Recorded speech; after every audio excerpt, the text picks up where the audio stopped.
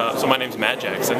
I'm a fourth-year medical student at the University of Texas Health Science Center in San Antonio, and I'm the first author on this project that we did this past year called The Effects of Serum Testosterone on Treatment Outcomes in Patients with Intermediate to High-Grade Prostate Cancer.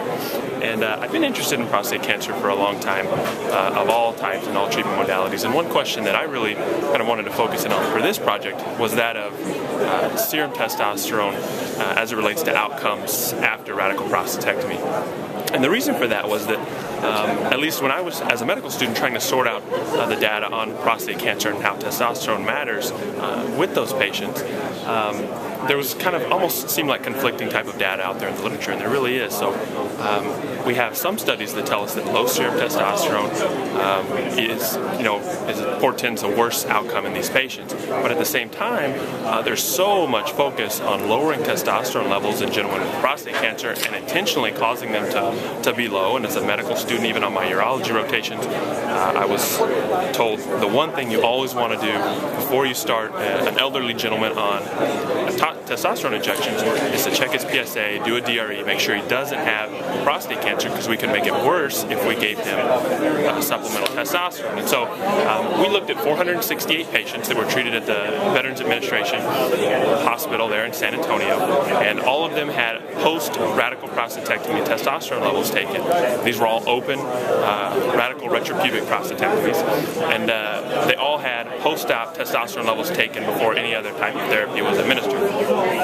And basically, we separated those patients by those testosterone levels. And so we separated them into 5 groups: the less than 10th percentile, 10 to 25, 25 to 50, 50 to 75, and 75 to 90, and 90 and up. So in those 5 groups, we kind of looked at outcomes and how they differed amongst the 5 groups. And really, the one thing I guess I'd like you to take away from my poster is that of results related to 5-year biochemical failure-free survival.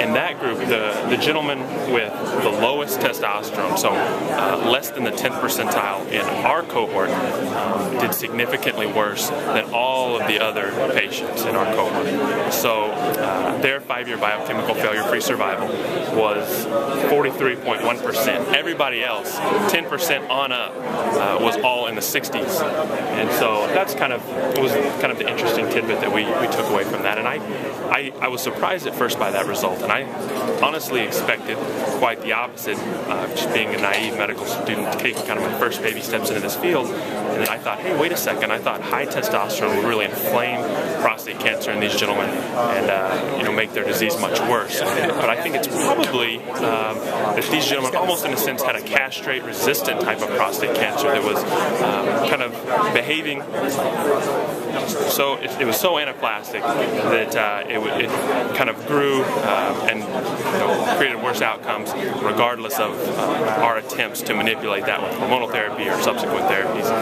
And I would kind of liken that to HPV cancers and head and neck, in that we know patients with HPV-positive head and neck cancer actually do better than those that have head and neck cancers that arise kind of de novo. And the reason for that, I think, is thought that those that arrive de novo without the influence of HPV are at a cellular level so anaplastic that it just portends a much worse outcome for those patients. The cellular machinery is just at a basic level, just outside of our ability to really intervene, I guess you could say. So really that's was our interesting tidbit. I think some critics might also say that those gentlemen that did the worst obviously have a bad prostate cancer, have probably been sick for a while because they had low testosterone, probably also had a low PSA, and they probably escaped detection for a long time, and so because of that, they've been chronically ill for quite some time.